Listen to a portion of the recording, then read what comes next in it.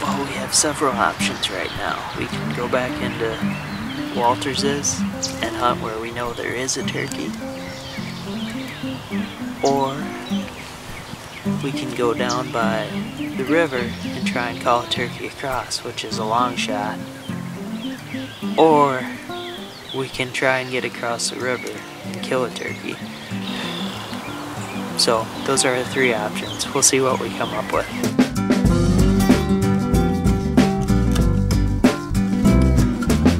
Well, right now we're devising a system to get 2 men across the river in a 1-man kayak.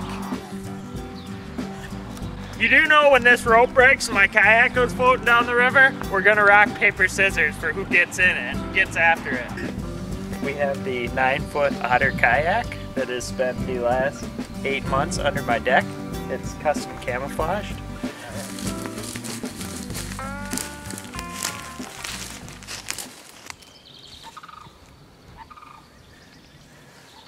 I have 35 yards of baler twine. That tree is 33.5 yards away.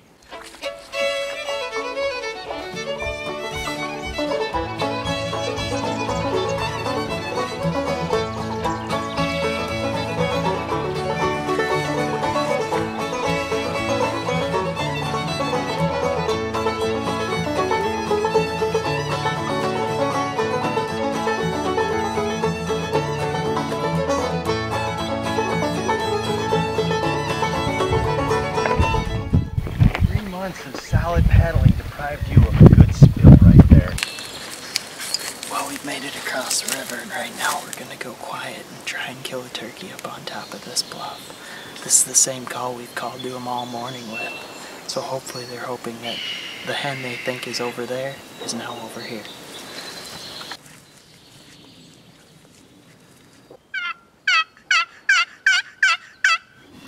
We'll drop off this train trestle and then get up on the other ridge, and then we'll sit down and call. And we sat down right away and a turkey gobbled like, I don't know, 150 yards away.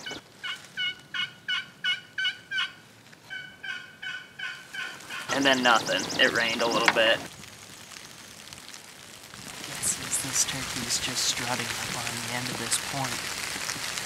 And he probably has hens with him.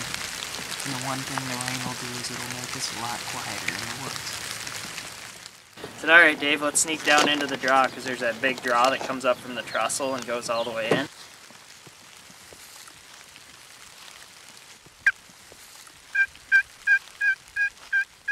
We called a couple of times and stopped and called a couple more times and nothing.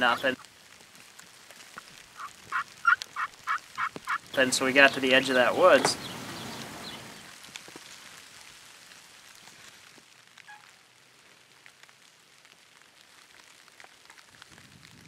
And Dave sits down and starts the videotape. I call a little bit and I crawl out to the edge, and like 125 yards there's 3 toms strutting and a couple more jakes and stuff. There's 2 toms and a bunch of jakes chasing each other.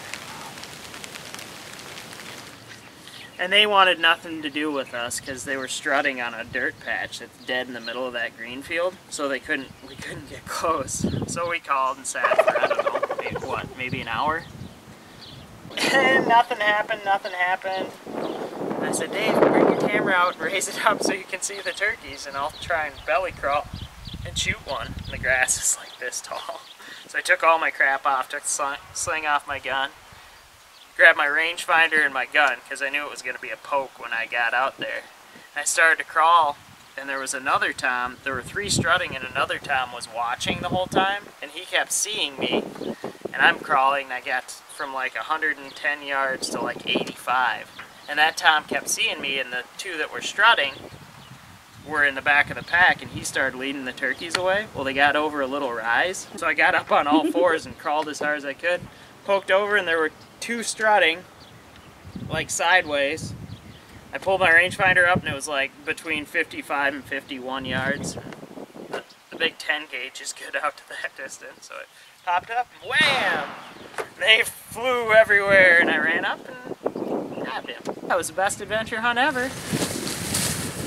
Dave, I have succeeded in finding the most uncomfortable form of locomotion known to man. But one thing these toms did wrong is get over the crest. They were at 85 yards until they got over this crest. I crawled to 51 and got him. Best part about this turkey, let's take a look at that. That right there is a limb hanger.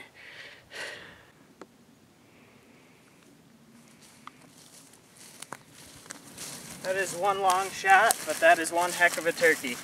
This is a Browning BPS 10 gauge that's magna ported, and it shoots a Kix choke tube with Winchester No. 4s. And it really thumps a turkey. That was an incredibly exciting hunt. Probably a 4 or 5 year old. It's got an absolute rope of a beard. That's probably 11 inches. It's one of the longest beards I've ever killed on a turkey. And these spurs, I would say 1 3/8 to 1.5 inches. Look at him from the backside. He's an absolute beautiful turkey. This is the kind of turkey that turkey freaks go crazy for, because it has a heck of a set of spurs and a real long beard. There, all legal and ready for a swim. This is the prime example of the limb hanging turkey. See, the difference between my turkey hunting philosophy and a lot of people is I go out in the woods and try and screw around and have fun, and generally a dead turkey is a byproduct, not the other way around. Like I told Dave, I'm pretty zen about turkey hunting, because up until the point that you shoot a turkey, the worst thing that could happen is you didn't get one. And that's already happened. Frickin' mangled him for that far. That big, I bought that 10 gauge from Joe Gerke, and I polished it and got a fancy choke tube for it, and out to 60 yards it'll frickin' mangle a turkey. I mean, he's just, if you roll him over, he's just beat up. It looks like I shot him at 20 yards with a 12 gauge. Extra 12 pounds of the world's heaviest turkey gun. Launch me away. The farther you paddle, the current catches all the rope, and as, yeah, he's got the rope on one side, the farther you go, the more it pulls. Holy cat, that creates a lot of drag. Alright, I'm gonna aim for that branch as hard as I can go.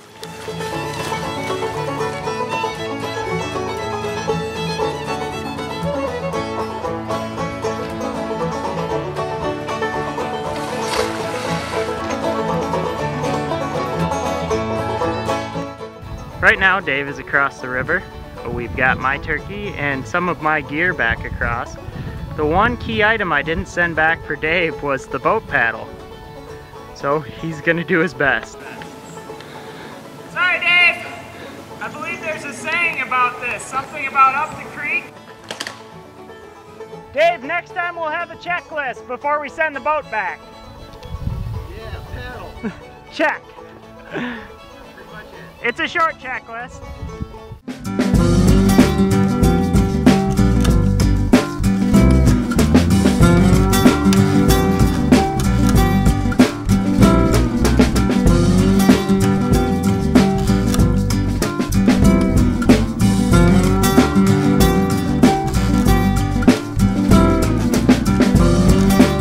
But when you're impatient like me, a little extra reach on the old shotgun is pretty handy. Well, I had both arms ahead of me holding the gun ready to shoot, and I was just pushing off with my toes. The most awful form of locomotion ever. Just really, really hurt. It shouldn't be a big deal to go shoot this turkey. Right now we're gonna hit Justin, Joe's hired man. Expectations are high.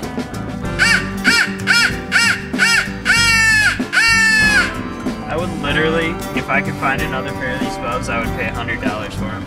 I'm not that great a turkey caller, which is why I bring my extremely large 10 gauge, because I'm not that patient either.